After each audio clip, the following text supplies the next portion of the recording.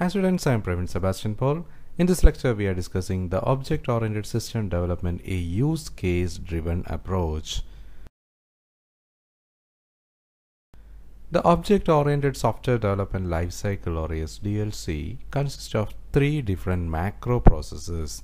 Those processes are object analysis, object-oriented design, object-oriented implementation.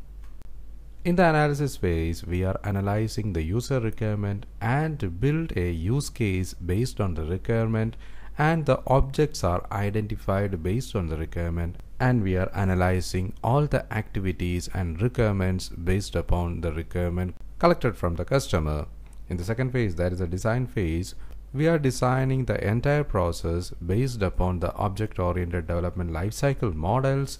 We are analyzing what are the reusable modules available for this project, what are the new modules to be added, and estimate the time and cost required for these developing processes. In the third phase, we are implementing the software. To implement the software, we can either use a case model, that is computer-aided software engineering model, or building a new quality software. And in this phase, we are ensuring the quality of the product based upon the quality guidelines of that particular firm. The use case model can be employed throughout most activities of software development. The main advantage is that all design decisions can be traced back directly to user requirements. Those activities may include object-oriented analysis, object-oriented design, prototyping, component-based development, and incremental testing. When we are discussing the first term, the object-oriented analysis, a use case-driven approach, the object-oriented analysis phase of software development is concerned with determining the system requirement and identifying classes and their relationship to other classes in the problem domain. To understand the system requirement, we need to identify the user of the actors. Who are the actors and how do they use the system? Scenarios are used to help analysis to understand the requirement. Ooad Jacobson came up with the concept of the use case, his name for scenario, to describe user-computer system interaction. The object-oriented community has adopted use case to remarkable degree. Scenarios are a great way to examine who does what in the interaction among objects and what role they play. This interaction among the objects' roles to achieve a given goal is called collaboration. A use case is typically interaction between a user and a system that captures user goals and needs. Expressing these high-level process and interactions, it is referred to as use case modeling. Once the use case model is better understood and developed, we should start to identify classes and create their relationships. The physical object in the system also provide us important information and object in the system. The objects could be individuals, organizations, machine units, machines, units of information, pictures, or whatever else make up the application and make sense in the context of real-world system. For example, the object in the payroll system, as we discussed in the previous lecture, is as follows. The objects may include employee, worker, supervisor, and office administrative departments. The paycheck, the product being made, the processes used to make the product are all about the objects in this system. The objects need to have meaning only within the context of application domain.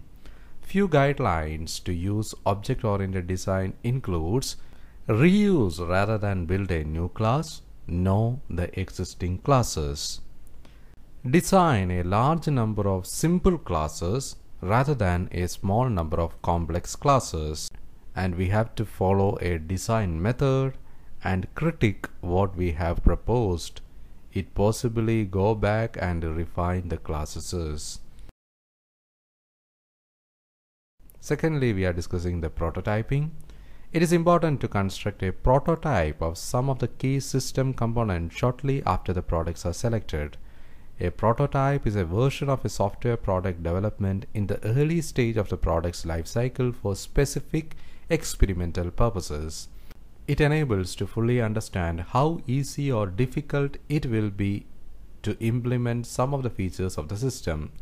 It gives user a chance to comment on the usability and usefulness of the system interface design and user interface design. It can define use cases and it makes the use case modeling much easier. Prototyping was used as a quick and dirty way to test the design, user interface and so forth. Something to be thrown away when the industrial strength version was developed. The RAD, that is a rapid application development, refines the prototype into final product. The prototyping have been categorized into various ways.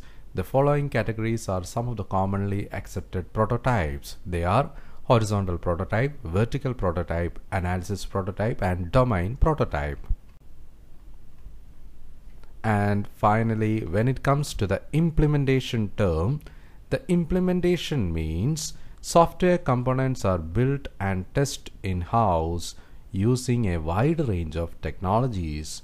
Computer-aided software engineering, that is CASE tools, allow their users to rapidly develop information system.